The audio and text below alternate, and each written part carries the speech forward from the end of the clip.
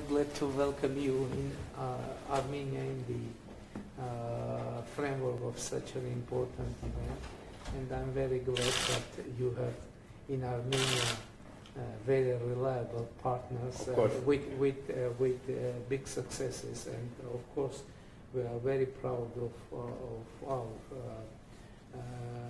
compatriots that been able to create such a very important cooperation between Armenia and your company, and we hope to see new successes of your company in our country.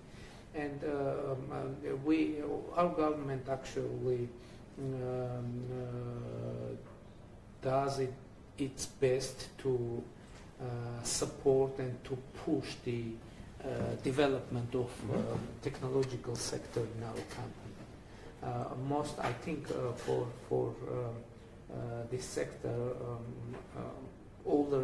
for already existing companies, most tangible change is the reduction of the income tax, because for IT sector it was very high, up to 36%, and now we have reduced from 1st January of 2020, reduced to 23%, and we are going to make it 20% at least. Wonderful. If we will be successful and we will be able to invite and attract new investments, maybe we will consider the continuation of that process, because for us it's very important to have real developments in that sector.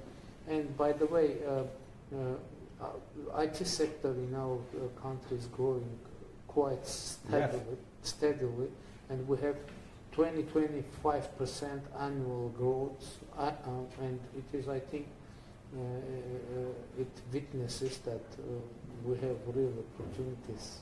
I completely agree with you, Prime Minister. We started out here with about 16 people in 2010. Mm-hmm. Today we're at about 16? 16. Yeah. Today we're at about 200 people. And this is top-notch talent out here. We have core products that are being built by the team out here. We are very happy and impressed with the talent that's available here. We only have two requests of you. Increase the pool of talent. Invest in education, computer science education, IT education, so that the more talent that there is, the more we can hire and we can build here. And the only other thing I would say is associated with that is more flight connectivity to coming in from the West and coming in from Europe. Not as easy to come in here. So, yeah.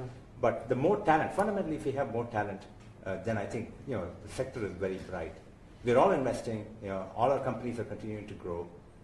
We are on a path from growing to about 10 billion as a software company today to 20 billion, and it's all going to be based around human talent.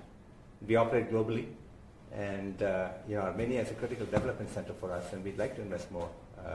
But it's going to be contingent upon the availability of talent more so than anything else. Yes, it is one of the most important priorities for